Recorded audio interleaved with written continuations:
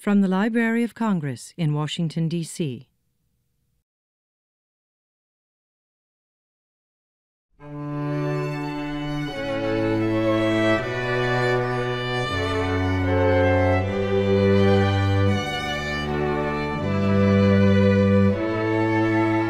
Personally speaking, the books that shaped me the most, again, starting when I was a child, were usually works of historical fiction. And they helped me understand the past, and they helped me understand that the past is not just about facts and figures and dates. It's about human beings making choices, and then we have the luxury of looking back and seeing the results of those choices. So I grew up reading books like The Little House on the Prairie books by Laura Ingalls Wilder, and that was my entree to the past and has really shaped my own career as a historical novelist. I think that the books by Judy Blume, especially Tales of a Fourth Grade Nothing, certainly shaped me. They told the story of a kid who was a lot like me, and it was really realistic fiction. It didn't have, vampires or magic or anything like that in it, but it spoke to me. It was the kind of reading I like to do, and now it's the kind of writing that I like to do. So I think books that hold a mirror up to a kid and teach them that it's okay to be a little bit different are very important books. For me, there were a few books, because I'm a picture book author, so I have to go back to books that I loved as a kid. And there was a series called Encyclopedia Brown that I loved, and I could not wait for the next issue to come out, and I would run to the library and ask the librarian when it was going to come out and make sure I was there on that day to be the first one to sign it out. And that really started my love of books from then, and turned books into something you're supposed to do in school and read, to like, this is something, this is for me. And then other picture books, there's a book called The Stinky Cheese Man by Lane Smith and John Sheska, which is just the most fantastic children's book ever written. and when I read that, I realized that was something I wanted to do. I wanted to write and illustrate children's books. There are books of fiction like Thomas Pynchon's V, for instance, that completely opened up a new world to me. And it had an enormous influence as well. It's integrating history and current style. I mean, it's just a beautiful book. I grew up in a small town in Illinois, 50 miles south of Chicago, and we lived a block and a half from the public library, the Kankakee Public Library, a Carnegie endowed library with two black lions out front. And it's not too much of an exaggeration to say I spent a lot of my child, along with Cub Scouts and Little League, in that library. And I would lug home books that were too sophisticated for me to read, but just to have them in my hand meant something. And I can remember lugging home Treasure Island by Robert Louis Stevenson, and then The Adventures of Huckleberry Finn and Tom Sawyer. Those books by Mark Twain, and I mean, I grew to love other books, and I have just finished a large book about Ernest Hemingway. I came to Hemingway's writing later. I came to his life earlier. But to me, a book that shaped my own consciousness as an adult would be The Sun Also Rises, which is Hemingway's first published novel in 1926.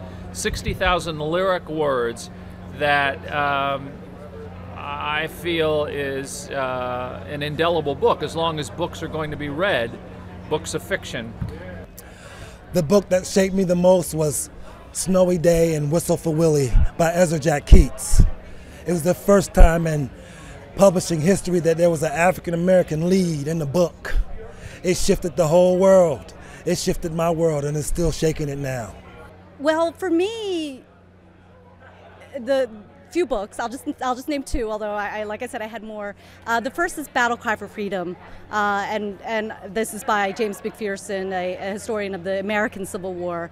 I think is a phenomenal book, and that really it drove me to want to do history. I first worked on the American Civil War before I ended up switching over to the Vietnam War.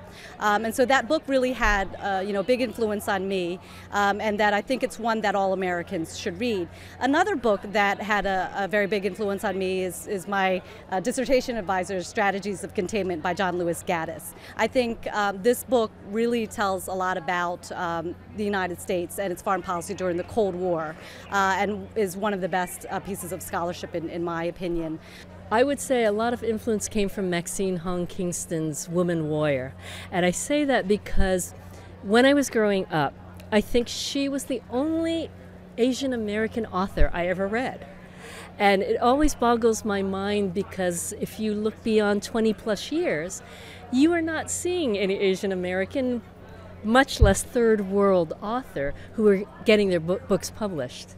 And I remember reading her in high school and just being kind of blown away by the fact that she took all these Chinese myths about women and wrote about them, and that we were fortunate enough to have that book in our high school, or else, and I think it really shaped my life in the sense that for the first time I realized that you could write about that. You know, that you could go back in time and write about women in history or Chinese women in history who made a difference. And I think that even subconsciously kind of set me on that path, even though I didn't realize then. I'd say a lot of the physics books really influenced me, and I'm sure the nation, like Hawking's A Brief History of Time and those books. I think it started to take large concepts, difficult concepts to grasp, and people didn't necessarily, the authors didn't talk down to the reader, but explained difficult concepts in ways that we also could understand, and it was exciting. I think it's exciting. It's an exciting field, and I'm excited that I'm able to read books like that. I have access to books like that. In my own life, I have to say, I think Bukowski books, which is an odd thing for a 12-year-old girl to like, but I really liked Bukowski because he was very honest. And even though I didn't want to grow up to be an alcoholic postal writer, I still really enjoyed his writing. I appreciated his bravery and his courage and just being honest and showing his ugliness as well as his hopes for being heroic in his own way. And it made me feel less odd. I felt like I was able to be flawed, and it was okay. Goodness, one of the books I would say really influenced me when I was growing up are books of autobiographies and memoirs and things like that that I really enjoyed. Reading people's lives, their life story. It's hard to pick one, but I would say my childhood favorite, and this is not nonfiction, but R.L. Stine was a huge reading that I did when I was younger with the Goosebumps. And so the thriller books are something that I really, really enjoyed, and that's part of my childhood. So I'm really, really in love with those books. This has been a presentation of the Library of Congress. Visit us at loc.gov.